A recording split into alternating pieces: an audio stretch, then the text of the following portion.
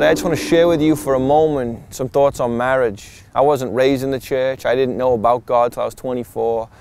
My wife and I didn't have a clue about a godly marriage. So there's us getting married at 19, having a son within a year, and sadly being divorced within 2 or 3 years after that. We had no clue about God's plan, and so what happened was I was over living. I challenged God, read through all these different books and religions and the Bible, came to faith. My ex-wife came to faith. We got remarried. So it's amazing that God saved us. It's amazing that God restored our marriage. But the reality is, what does it look like today for me to have a good biblical marriage? And what's crazy is we sat with many couples over these years and we begin to talk about their marriage and why they came and sat with us, their struggles, the ups and downs, where they are. They'd say things like, well, I attend church, or I sing in the worship team, or, you know, my dad's a pastor, grandpa was a pastor. Maybe they were even a pastor, but they would say at times, you know, we feel like we're just missing it. Like maybe God blew it. Everyone says they're a Christian, but what does it mean to follow Christ? Because Jesus said, my sheep hear my voice and they follow me. So as I sit with these couples, I simply say, who God brings together, let no man separate. No, we know that, Pastor. No, who God brings together, let no man separate. No, we heard you. No, do you get it? You're considering your marriage, you're saying you're a believer. This isn't to be legalistic, this is to say your marriage matters. When I was divorcing my wife years ago, I remember people trying to help us, saying go out and party, go meet someone else. Even a friend gave some good advice and said, you know what, it's just easier to stay together. As someone that wasn't a believer, that was difficult to hear, but now as a Christian I would say, who God brings together, let no man separate. The full picture of marriage, it begins where everything begins, in Genesis, in the beginning. And we see this picture in the garden. I mean, get your Bibles out, read them, study it, get to know the text on marriage, God's picture. But it begins with God creates everything.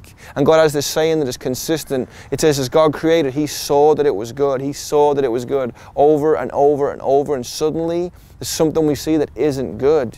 It's not good that man is alone. What's amazing about this is there's been no sin yet. There's been no death yet. There's no curse. Everything is perfect. And what's amazing even more is that man isn't alone. He's with God. Every question he asks of God is godly advice. Every time he hangs out with God, it's a godly relationship. There's all these animals that aren't killing each other. Again, there's been no death. It is all good, but yet God says it's not good that man is alone. What it tells us about marriage is that even there in the beginning, God has a plan for Adam, and it is to have an Eve. It is not good for man to be alone. So what does God do?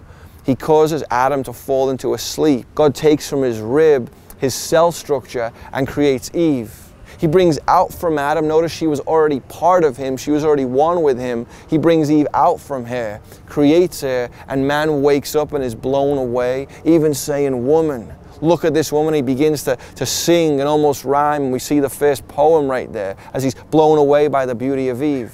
It's important to see right here. It was bad that man was alone, so God brought a spouse. The two become one. God also brought just one woman to Adam. Men, there's not all these women out there for you. There's a woman that God has in mind, so prepare yourself now. God brings them together. Woman comes out from Adam. She comes back to Adam as his partner alongside of him. And their being one is significant. I mean, why do I wear a ring signifying our eternity, our oneness? Why did my wife Tracy take my last name, Sumner? Why, even if people are truly virgins, when they come together for the first time, is there the shedding of blood upon being physical? Because this is covenant. This is set apart. A lot of people I meet just don't understand what marriage is about. What is Christianity?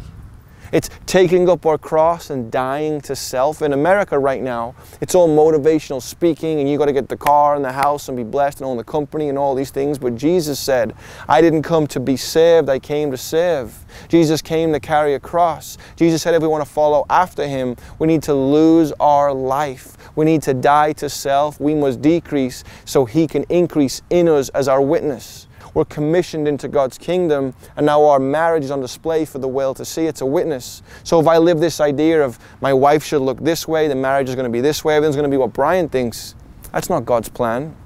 God will work on someone when they're single with Himself, but now you put two sinners who have been saved and born again and in Christ together, they become one. How is God going to minister to each of you? Through His Word, through a personal relationship with Him, but also through your connection with your spouse. We didn't know this, so I had to realize, okay, I'm the head of the home. I've got to pursue God. I've got to cover and protect my wife. This is just the way God set it up. What is Tracy made for? To come alongside me. And some of you women say, well, I don't want to come alongside my man. You've got to realize you are only here today with breath and blood flowing through you and the Holy Spirit inside of you if you're in Christ, because we're living intentionally. So if I'm pursuing God and living out my call, and here's my wife to come alongside me living out her call, we're not going to be focused on other people, how much in the bank account, all about Brian and Tracy. We're going to be focused on the kingdom. And already for some of you, that's one of the reasons why your marriage is falling apart. You need them to jump through this hoop for you and do that for you, so you are becoming the center of your marriage, and it's not really about God. You see, our issue really isn't an issue with marriage. It is an issue with God.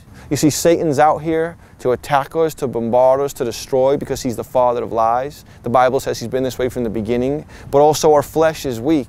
Affairs don't start in the bedroom, they start online, they start with friends of old. I'm saying this because God has put you together. He's not calling you to separate. Why did Moses permit in the Old Testament for them to give a certificate of divorce? You know what Jesus said? It was not this way from the beginning. This was not how God intended it from the beginning, but the reason that Moses allowed it was because of hardness of heart. They weren't filled with the Holy Spirit in the Old Testament.